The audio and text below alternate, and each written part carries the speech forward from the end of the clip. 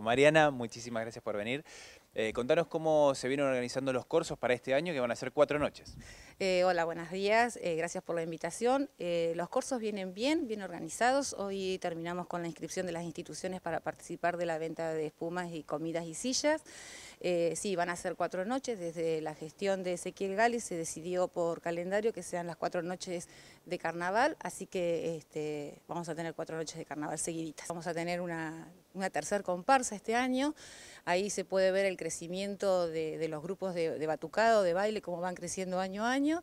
El Rey Momo ya está en proceso, te diría que falta como muy poquito para terminarlo. Lo van a hacer los chicos de los alumnos de artes visuales junto con sus profesores, de 3 propuestas que se llegó a la subsecretaría. En base a un montón de cosas se decidió cuál iba a ser la propuesta. Ya está, te diría que está para salir ya él. Mira, yo creo que es muy esperado por la ciudad de Olavarría, por la comunidad en sí. Incluso cuando por ahí no se había dado todavía las fechas, todos preguntaban, ¿qué? ¿No se hacen los cursos de este año? Y eso, pero uno, por ahí desde la organización, lo daba por hecho que se sabía que eran los 4 días de carnaval estipulado por el almanaque. Y bueno, cuando se empezó a decir qué días eran como, se hacen los cursos. Esto es una fiesta que la hacemos entre todos, más allá del municipio, que puede ayudar a las agrupaciones económicamente y darles una posibilidad a las instituciones de participar con la venta de espuma y comida y el alquiler de sillas.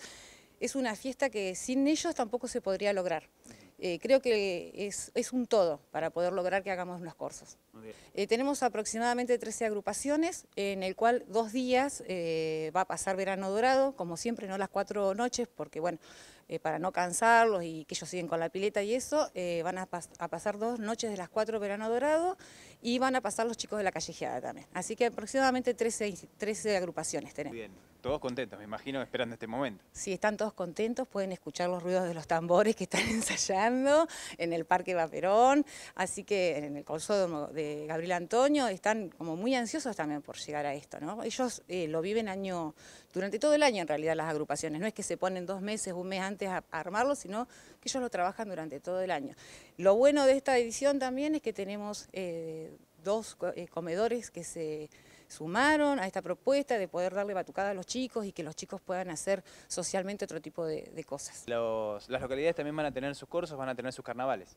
Sí, las localidades también, es organizativo desde ellos, o sea, no es que uno les exige, sino que ellos vienen, lo proponen y el municipio los ayuda desde la Dirección de Cultura, llevándole una comparsa o el sonido o lo que sea, pero lo organizan ellos. Por lo pronto tenemos el de Espigas y el de Loma Negra asegurado con fecha y todo, las otras localidades todavía no nos han pasado la fecha. Perfecto.